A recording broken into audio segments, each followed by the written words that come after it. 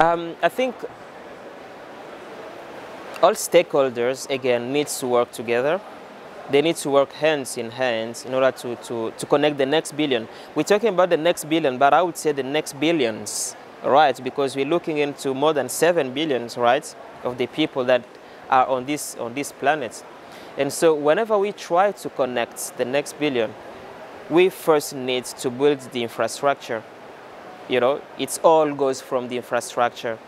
You once connect people and don't have the infrastructure. You once pretend trying to connect people, you need to build the infrastructure. And then you need to reach out to those people in remote areas especially.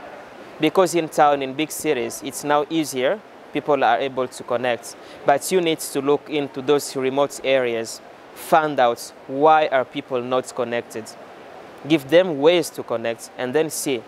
Some people will say, oh yeah, some people don't want to connect to the internet. I would say, yeah, probably, but give them interest. Tell them, yeah, you need to connect to the internet because there is this and this and this and this.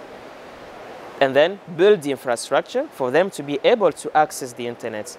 And then the next step, I always talk about that, educate them on the safety, on how they can be safe while benefiting from all those opportunities available online.